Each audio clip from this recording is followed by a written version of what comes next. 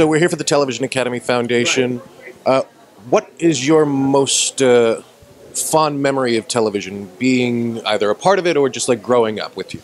So when I grew up, I was raised by almost wannabe communists. So we didn't have TV growing up.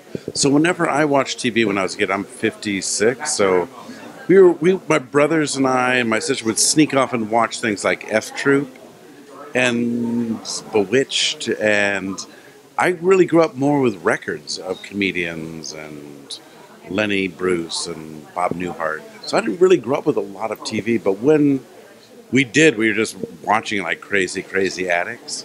But when I was in college, we were watching stuff like All in the Family, and we were watching MASH. You know, it's kind of crazy to me to think that the biggest TV star of the late 70s was Alan Alda on MASH. I mean, without a doubt, right? But because of the mores that existed back in the day, he couldn't become a film star.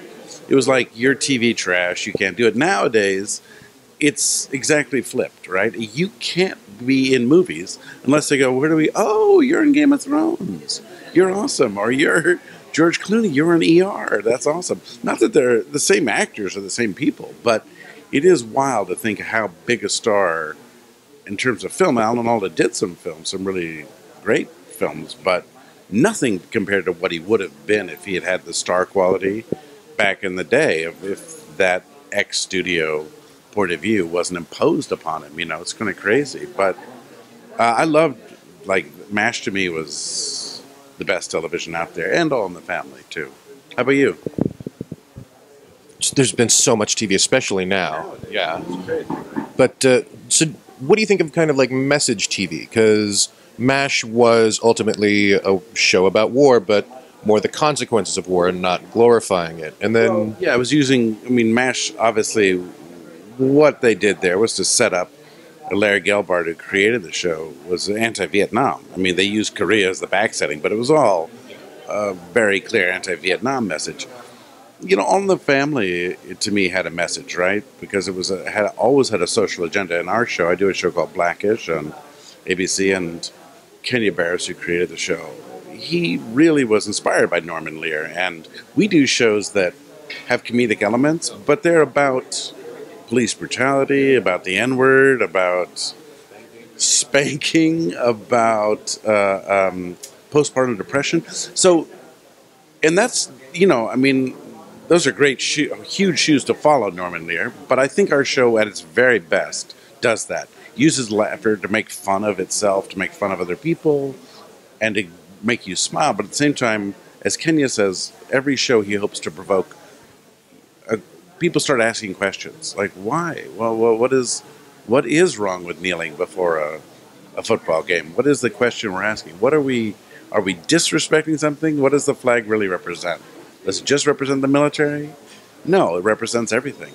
It represents all parts of us. And we all have a right to honor it in our own particular way. So, yeah, I would say that's, you know, our show can be just kind of a Halloween episode. We're having, you know, just fun in a sitcom. But at its best, we try to do that, to kind of poke the bear a little bit, you know, because it needs to be poked. Marseille Martin and Dion Cole's whole thing just kills crazy, me. Right? It's crazy great. Yeah, they're crazy. What was it? It was I guess the second episode, the whole show ended with her thank you note to him saying, "Now I know where you live," and Dion just... That was good. And then, so do you know who you're golfing with today? I don't. It's kind of a mystery. It's a blind date. This is how I meet people outside my marriage. I just go to this kind of events.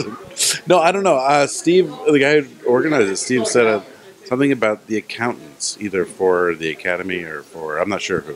Maybe just like everyone that looks like an accountant on a TV show. I look like an accountant. Every time I take a red carpet, people go, "Who the fuck are you, dude? What do you look like? Somebody? You do the caterer or something?" Were you the guy that took a selfie with behind the Academy Awards that messed up the whole thing? No, that was not me. No, it wasn't me.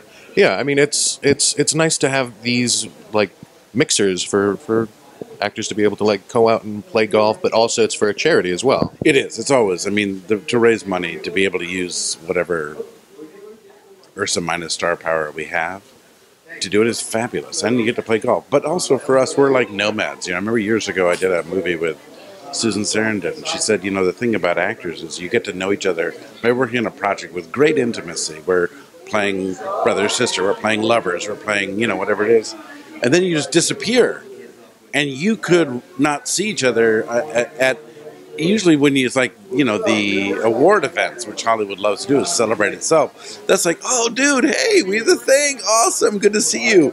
And you're like kind of madly kind of connecting again.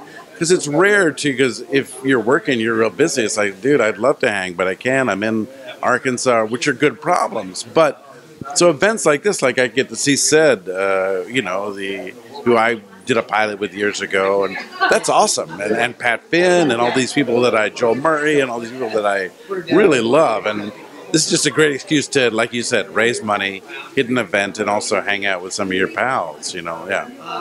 Awesome. Alcohol. Yeah. I mean, it's golf. Hello. It improves with alcohol, yeah, exactly. Who cares about those back nine? Nice talking with you.